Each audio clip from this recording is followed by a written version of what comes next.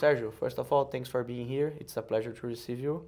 To start our conversation, please talk a little bit about Illian Renewable Energy. It's a new company. We were talking before the interview, 4 years of existence. How are you at this moment? Illian indeed is a young company. It's a Brazilian company which belongs to Grupo Electra, which is a energy operating and investment group based out of Curitiba in the state of Paraná in Brazil.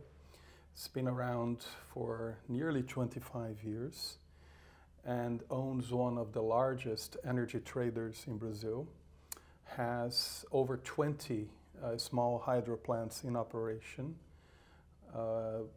We also own one of Brazil's largest, I think it is the largest pellet factory, which is a renewable fuel for export and also for local consumption. And 4 years ago, we created Illian Energias Renováveis, which is a renewable energy company focused on large-scale, utility-scale solar and wind farms. Perfect. Considering the current economic environment and the volatility of exchange rates in emerging markets, how does Illian manage this risk, especially when financing large-scale projects? That's a key question. If you invest in Brazil, you will have to bring your foreign currency, whatever it is, US dollars or Canadian dollars or Indian rupees. You're going to have to import and bring that currency into the country. And once you bring it into the country, you are stuck to that exchange rate at which you did your conversion. So by the time you leave, you exit. If you are a long-term investor, or even if you are not a long-term investor, but eventually you will leave. Eventually you will collect dividends. And if the exchange rate depreciates, then the return on that original invested capital will go down. So understanding this risk and understanding ways to mitigate this risk are key for the success. So one way we have looked at the key risk of currency and to make ourselves attractive to foreign investors is to have part of our future cash flows denominated in US dollars. That gives foreign investors a perspective of risk mitigation. However, for the other half of our portfolio, which is contracted in Brazilian reais, you have to remember that the PPAs in Brazil are indexed to the local inflation. Over the long run, the local inflation indexation helps alleviate a bit the foreign exchange risk to the extent that you have a price adjustment by the local inflation yearly. But it doesn't give you a complete mitigation of the risk, but a partial. A potential mitigation or an additional alleviation of this risk would be for you to defer bringing your foreign currency into the country if you're a foreign investor. What you could do is you could borrow locally, equity financing locally, and by the time you reach COD of your project, whatever that project may be, then you can bring equity and pay out that loan. Another thing you might like to contemplate is to incorporate in your economic model a creeping devaluation of the real in relation to the US dollar, such that you are not caught off guard. Perfect. Sure. While the generation is a key focus, there are other challenges, such as the storage, the grid, stability, infrastructure, modernization. So how are the biggest challenges, and how does Illian address these challenges? Looking at Brazil's grid as a whole, I will draw a parallel with other countries which have a significant component of renewable generation in its matrix. The US, particularly California, Australia, the Iberian Peninsula, have a significant component of renewable energy in their energy matrices. What happens is when you have a lot of solar particularly, and also to some extent wind, you have abundant energy, but you don't have sufficient power capacity, firm capacity, which is system inertia, which means when you have swings between demand and supply, if you don't have enough inertia in your system, you will have problem with grid instability. So what we see in Brazil then, as the sun goes down, you have an increased demand and then a surge in price. Prices go up, and they start to go up from about 5 p.m. and they stay up all the way until about 10, 11 p.m.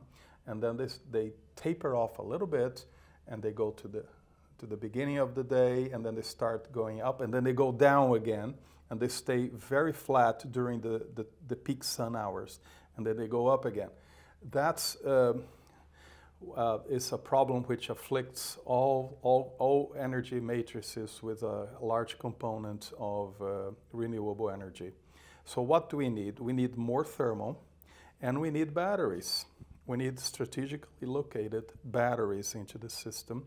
The batteries can be charged during the day when prices dip. When prices go down, you can actually charge the batteries and release that stored energy from 5 o'clock, from 6 p.m. Otherwise, you're going to have to inject thermal energy. The more solar energy or capacity you add to a system, the more firm power you will need to bring to that system. And that today in Brazil is thermal generation. But hopefully, we're going to see more and more batteries being installed, large-scale batteries being installed in the country, which is the case now that we see here in Chile, in Australia, in Europe as well. Our grid is becoming unstable. We run the risk of having potentially brownouts if we don't have enough water storage capacity, or if we don't have the brownouts, then we're going to have ever larger price swings. And price swings, we call it the modulation price risk. That makes financing of new projects very expensive, because banks can't really have a feeling for how much risk, how to measure that price risk.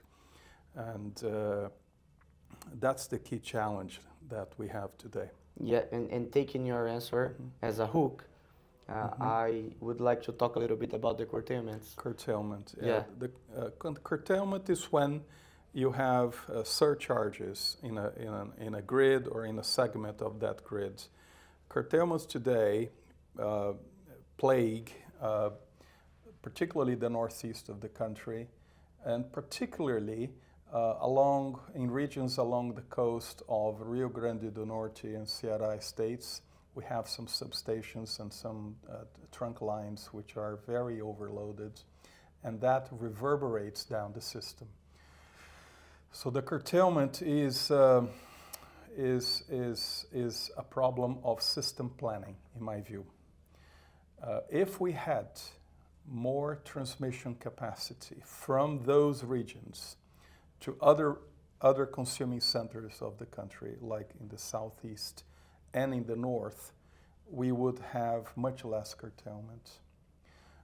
However, we have bottlenecks. We have transmission and we have substation bottlenecks, which have been recognized. There are auctions which have taken place, and there will be more and more auctions for new trunk lines and local regional lines to alleviate that problem and be able to irrigate energy from where it's being generated in high volumes and not being consumed to other areas which need that energy, particularly the southeast. Now talking about the next auctions in Brazil, yes, regarding renewable energy. Yes. How interested are you in these projects?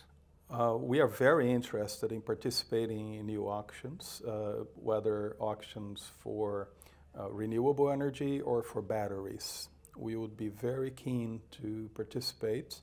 So we are following every step of the way, every new development, every new announcement made by the Ministry of Mines and Energy. So we look forward to these auctions as well. Is there any specific region or project that you can comment about? We like very much the northeastern region, which is a region that's growing. That's where most of our projects are located. That's a region which is rich in new projects as well. Nice. And to finish the interview, Sure. Can you give us a short testimonial, like 30 seconds? What value do you see participating at GRI Club and this event specifically? Why do you participate? Excellent. Well, it's a forum for networking above all. I value every GRI event, and I tend to attend. My tendency is always to attend personally. When I can't, then someone from my team attends, and I think it's an invaluable opportunity for networking, and for exchanging ideas as well, getting new ideas, and perhaps even establishing new partnerships. Sure, amazing, Sérgio. Thank you for the interview. My pleasure. Thank you.